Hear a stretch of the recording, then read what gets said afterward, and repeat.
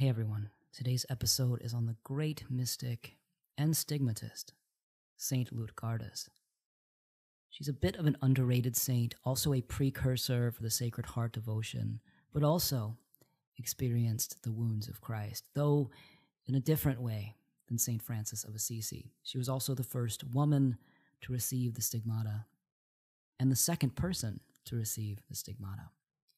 For more bonus episodes on Saint Lutgardis, as well as all the saints that we've discussed and all the topics we've discussed, check out our Patreon. Also comes with monthly gifts for some tiers and much more. Nonetheless, I hope you enjoy this episode on this incredible saint and her message of love. Enjoy.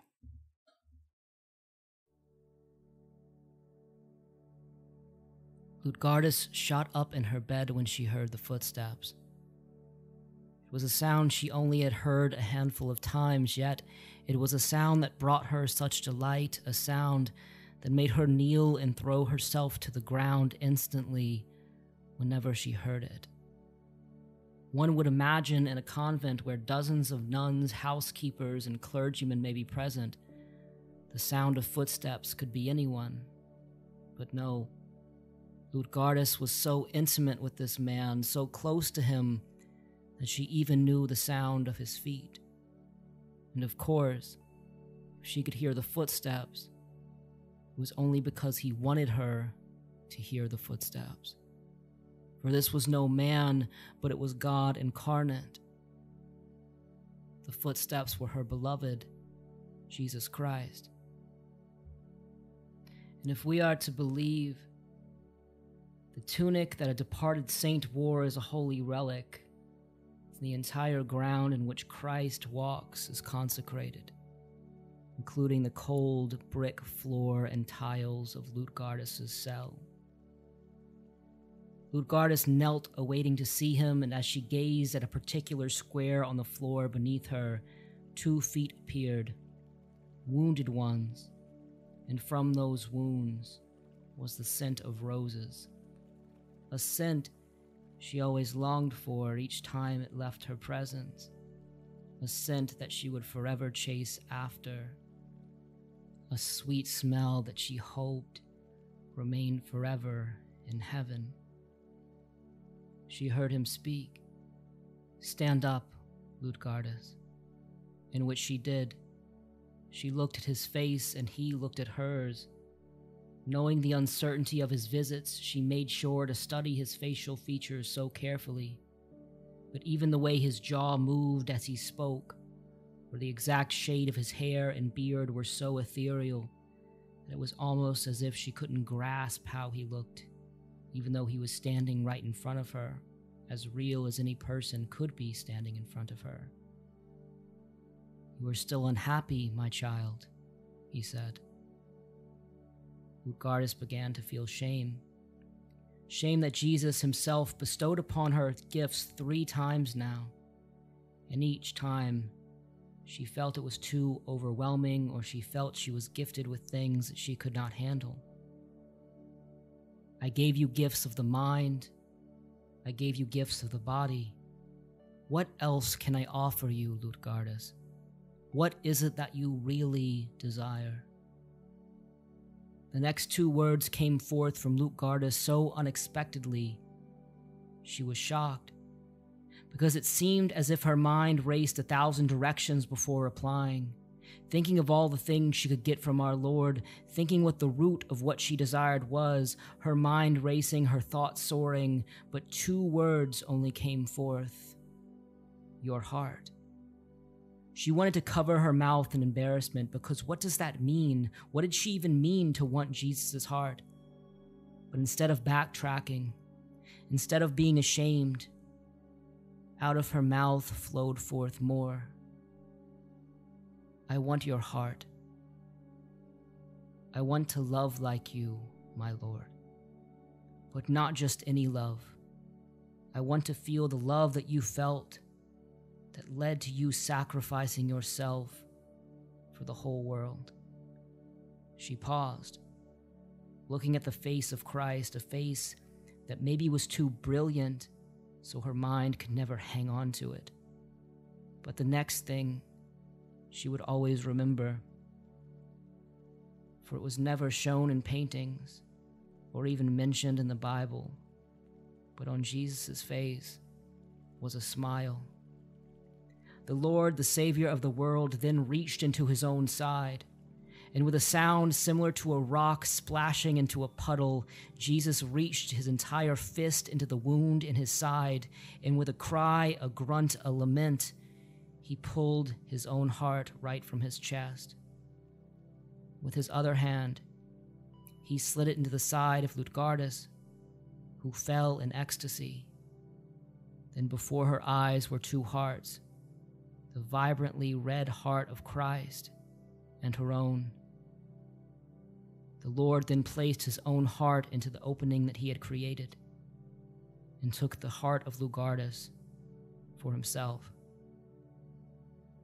Jesus consoled Lutgardis as she was filled with such divine love, as she was filled with joy, sorrow, and a glowing fire of godly passion. She fell to her knees, kissing his feet. And then she listened. She listened to those same footsteps, the steps that make such a familiar song that it could awake a sleeping saint. And she listened as they disappeared into the distance. This is another episode of St. Anthony's Tongue, and this is St. Lutgardis.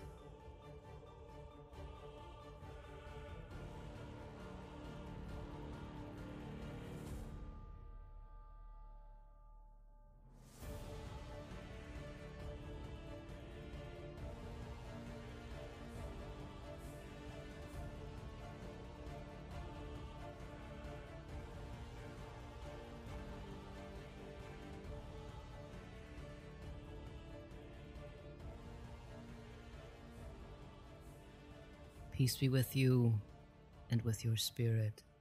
Welcome to another episode of St. Anthony's Tongue. I am your host, W. Today we will be discussing a very underrated saint. You could even call her an obscure saint, though she was believed to have been the second saint to have received the stigmata. And as we'll discuss, it's a quite bit different than the stigmata of St. Francis. Also, as we'll discuss, and you may have already picked up on the symbolism, but her devotion to the heart of Christ is an early precursor to the devotion to the Sacred Heart, which would come a few centuries later. And I do intend on talking about St. Margaret Mary Alacoque, who gave us the Sacred Heart devotion as we know it today. We will be talking about her this season, as well as the Sacred Heart devotion in of itself. So I was kind of at a crossroads with this episode because I wanted to talk about the stigmata, but I also didn't want to ruin or spoil the Sacred Heart episode in the future. So I'll try to still incorporate some of that, because this is still such a beautiful takeaway. And you see this in the medieval church. So this was in the 1200s. You see this devotion to God's love already forming back then. It's such a lovely thing. And this has a lot to do with a devotion to the 5 wounds. With a devotion to the 5 holy wounds, you would often go on a pilgrimage to Jerusalem, to the Holy Land, and you would walk the places in which Christ was crucified. And a lot of political unrest, crusades, so on and so forth. So not everyone could take that pilgrimage. So people began to have the Stations of the Cross and other things, and they are all designated around the 5 holy wounds. And you start to see devotions come up for each of the wounds. You would have some groups, some cults, some organizations. I'm using cult, by the way, in the term of a group of people in a prayerful mode, not how it's used today. A lot of them may have a devotion to a particular wound. Medieval Catholicism was very poetic and fascinating and weird like that. And one of those devotions was the side wound. And the side wound devotion played right into the heart of Christ and thus the love of Christ. So we start to see that with St. Lutgardis. And I also just really enjoy that she was the second saint that we know of that got the stigmata and the first woman to have received the stigmata. So, who is this wonderful saint? Let's jump in. So, Saint Lutgardis was born around 1182 and died in 1246. And those dates are important, and we'll get to that later. Lutgardis, by the way, is sometimes called Lutgard. I may accidentally go back and forth between those two pronunciations. But she is a Flemish saint from the Belgium area. And this is also notable because throughout church history, the Rhineland area, which includes Belgium, was known for the Rhineland mystics, and it was known for its mysticism. It was known for this hands-on yearning for God, seeing God in the flesh. Other Rhineland mystics, other Flemish or Flemish adjacent mystics, Hildegard von Bingen, Gertrude the Great, Mechtilde. You also have a lot of men too, but women mystics were the most popular and most prominent in this area. But you have Meister Eckhart, Henry Suso, Nicholas of Cusa. So you have this history of mysticism in this area. And I would argue that mysticism, as in a direct experience with God, that actually was the main vehicle of Christianity up until 16th, 17th century. But regardless, this area was known for its mysticism. So Lutgardis would have been growing up during a time, the dates match, in which figures like Hildegard could have been an inspiration to her. And Lutgardis is a Benedictine. So like many children during this time, she was given to a convent as a dowry. And you may remember from other episodes I've done, like Hildegard, this has pretty common, happened to St. Hildegard. But basically, many families would give one of their children to the church in order that they could be a monk or a nun as almost a form of tithe or a form of payment. And depending on the monastery or convent, some were only educated there, or others, but probably many. It was kind of a given that they would remain in religious life, either as a religious or as a layperson, living and assisting with the grounds. And this kind of forcing people to become monks and nuns, that did have an effect on church history throughout time, right? Because these children were brought up in the church, not wanting to be in the church, not wanting to be a monk. And thus you start to have generations of very lax and lazy monks and nuns. And this is why you have, every hundreds of years, you have another reform. Teresa of Avila, John of the Cross, Bernard of Clairvaux before that. But I digress. Lutgardis did not really want to be a nun. She did not really have an interest in the religious life. She was a good student. She obeyed the abbess, but she would come and go from the monastery, and she would often take visitors, and that has quotations around it. Not sure the implications there. But I can assume she was a chaste young woman. But she was known to fraternize with the local knights and noblemen. And of course, like all medieval saints and nuns, very beautiful, the most beautiful, right? It's so common in hagiography, the most beautiful, the most intelligent. She had many male suitors, knights, noblemen, and they all were interested in marrying her. But around the age of 20, this would change because she received a vision of Christ showing her his wounds. And then she knew she did not want to marry. She did not want to live in the world. She did not only want, but needed to remain a nun.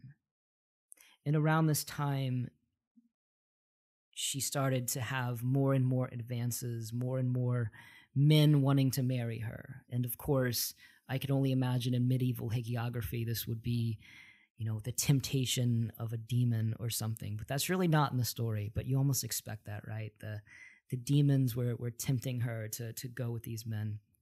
You don't have that in the stories, but it would fit if you were to put it in that medieval framework.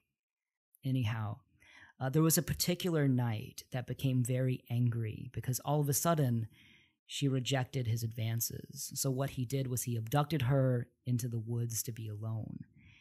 And then she, of course, fought and screamed and eventually threw such a fit that the townspeople could hear, so he agreed to just take her back. But of course, the townspeople were waiting to hear what the screaming was about, and them two, a nun and a knight, an attractive nun and a handsome knight emerging from the woods, it created controversy, it created scandal.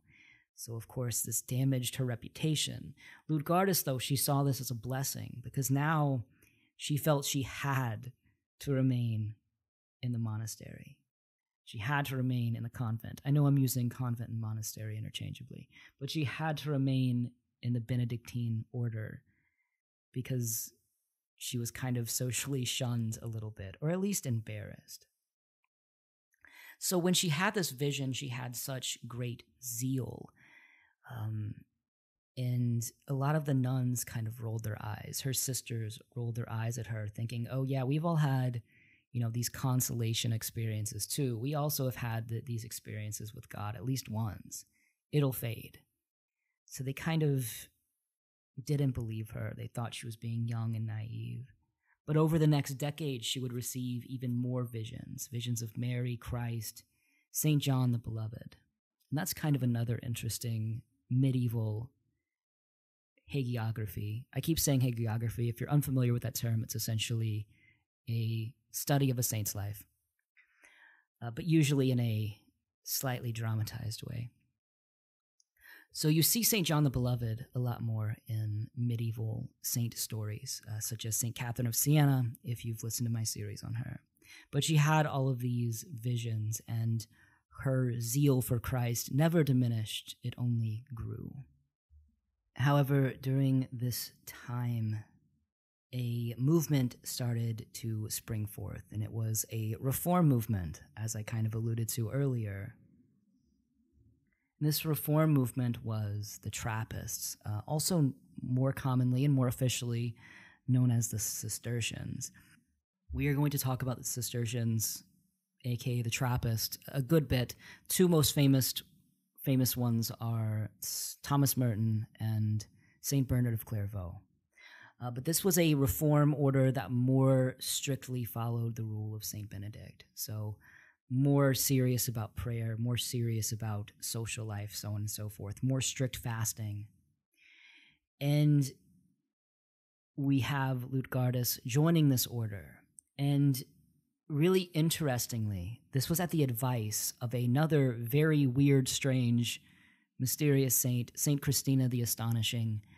I have an episode on her on Patreon. I might do something on the full podcast eventually for her.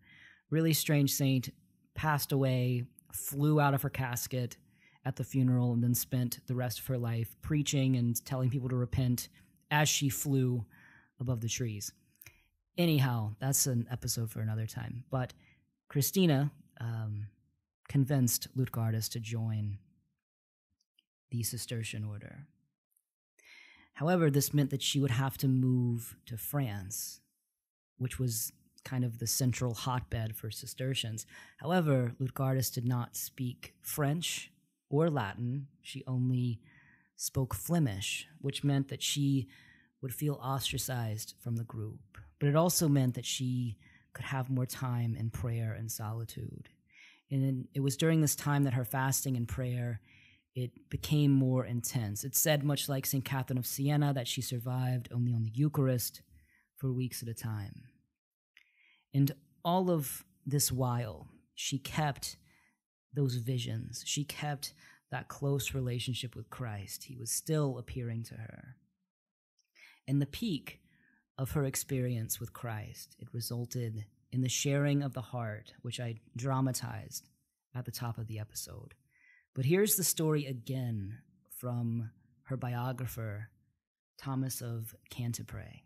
And these are his words. Her intimate familiarity with God is illustrated but by what might seem to some to be a presumptuous or cavalier attitude in expressing her likes and dislikes to him, which we shall now see. For it came to pass at this time that she was granted a certain power of healing, in which her very touch had the effect of instantly curing the sicknesses of those who came to her. She perhaps thought it would be helpful and it would lead her souls to Jesus. Yet it seemingly became a great distraction for her and her fellow nuns. Understandably, she soon found herself beginning to be very busy with those who appealed to her to cure them of their minor ailments. She complained to God of this, assuring him that it interfered with her and the others' prayer life. "Why did you go and give me such a great grace, Lord? Now I hardly have any time to be alone with you. Take it away, please." And she added artlessly, "Only give me another grace. Give me something better." "What grace do you want me to give you in its place?" Jesus asked. Lutgard, being a choir nun, thought it would be very appropriate if she were to be given a miraculous understanding of Latin, in order that she might have more devotion in reciting the Psalms. As matters stood, she did not understand a word of what she said in choir, although she prayed with great fervor. The grace granted, she discovered to her surprise that once again it did not have the results she expected. She began to receive many vivid intellectual lights at the office and have numerous intuitions regarding the Psalms and their meanings. But somehow all this new knowledge left her feeling dry and empty in her heart. God had granted her this last relatively useless favor, together with enough light to see that it was not what she needed. And she soon turned to him once more, confessing that all these lofty intuitions only interfered with her devotion instead of nourishing it. So, seizing the moment, Jesus asked her, "What, then, do you want?" This time, Jesus had led her secretly to the discovery of the right answer. "Lord," she told him, "I want thy heart." "You want my heart," said Jesus. "Well, I too want your heart." Lutgard replied, "Take it, dear Lord, but take it in such a way that the love of your heart may be so mingled and united with my own heart that I may possess my heart in thee, and that it may always remain there secure in your protection." So you have Lutgard almost being, as her biographer said, cavalier, I would say bratty, in the fact that Christ, God, has given her all these gifts, but they were never enough. She always wanted more, and eventually she got what she needed. And it wasn't so much that she always wanted more, it was that what she was given felt dry. And you're probably already seeing the symbolism with the heart versus the mind, but we'll get to that in a moment. This, of course, is going to be about the stigmata of St. Lutgardis. So let's talk about that first really quickly. So upon receiving the heart of Christ, she was able to perform miracles and became known as this great wonder worker.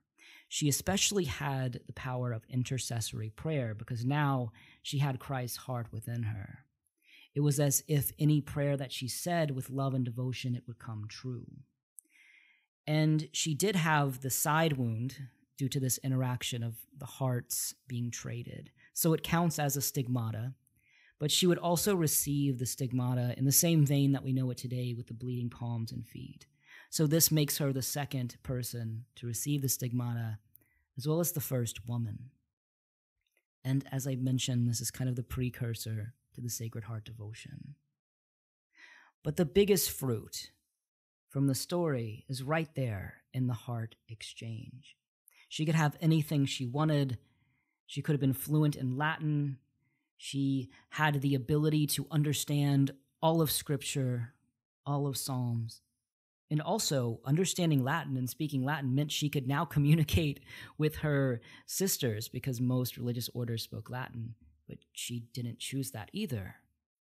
And eventually, when she would get these things, she saw and felt that they were empty. I can speak on all the meanings of the Psalms, but it's empty.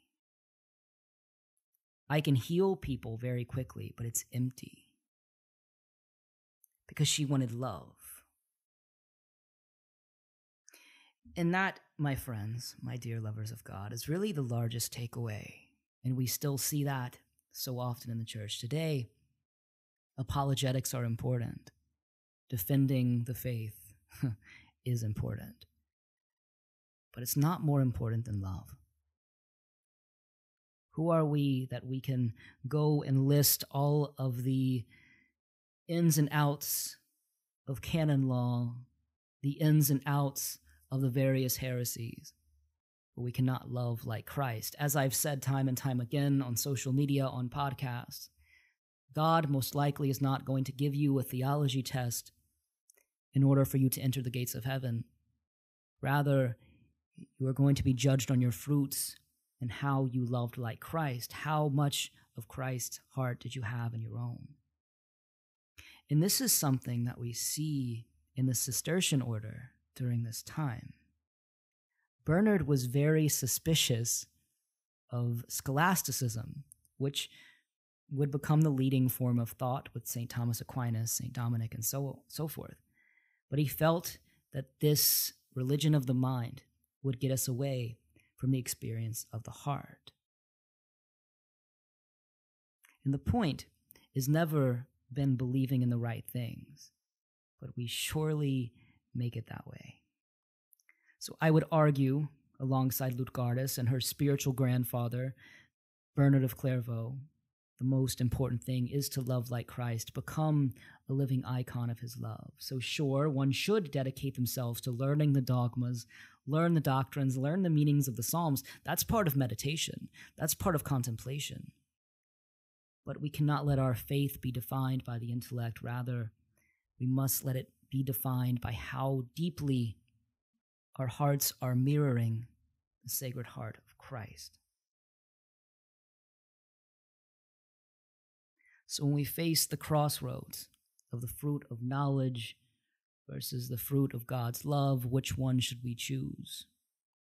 Lutgardis chose love, and I hope that I would too, and you as well.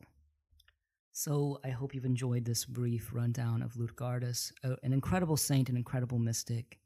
There are some more writings out there on her life. You also have her as the patron of the blind, the patron of disabled people. I would also go and say she could be a patron of those with heart-related illnesses. But all in all, I think she is a patron that can assist us in loving like Christ loved. So let's end this with a prayer, as we always do. In the name of the Father, and of the Son, and of the Holy Spirit.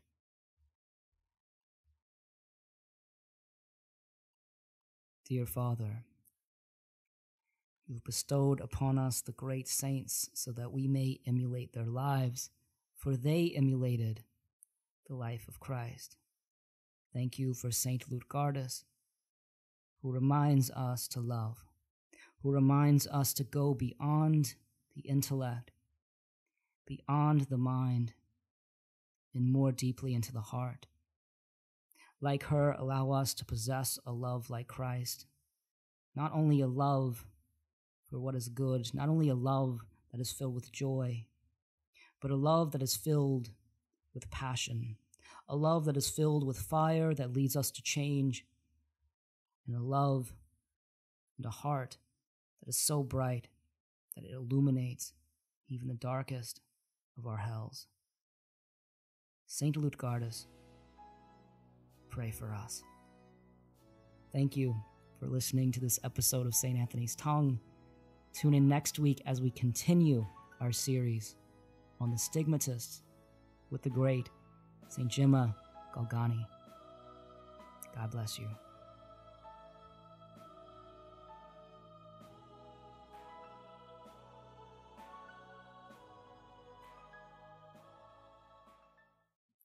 Hey everyone, today's episode is on the great mystic